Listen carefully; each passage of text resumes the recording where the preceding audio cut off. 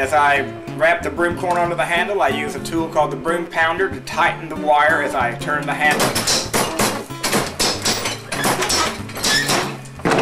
I'm going to use an old-fashioned strip to go around the broom corn to keep everything in place while I'm working on it. That's layer number 1, and we're ready for layer number 2. Again, just wrapping the broom corn evenly around the handle. There we go.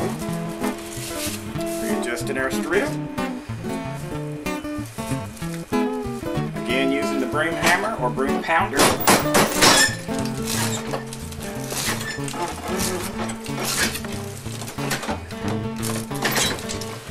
Okay, the next step, we're going to adjust our pulleys, run our wire up the handle.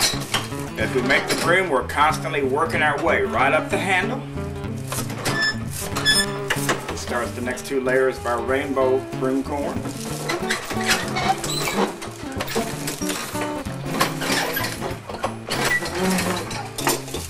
Now from here, we're going to move the wire right up the top of the handle. This is going to tie all the layers together.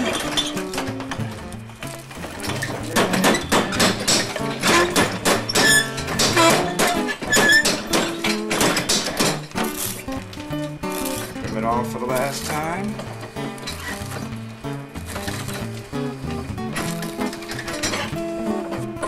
Okay, we open up the press, slide the broom into it.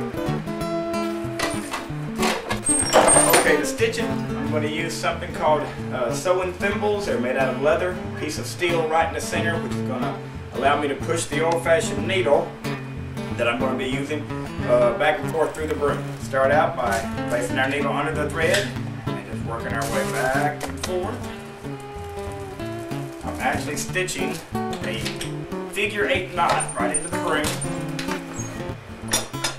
Punch it up and get our last row of thread.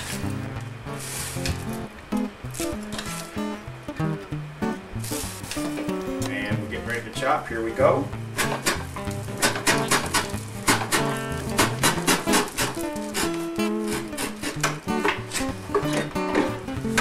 And we have our finished product.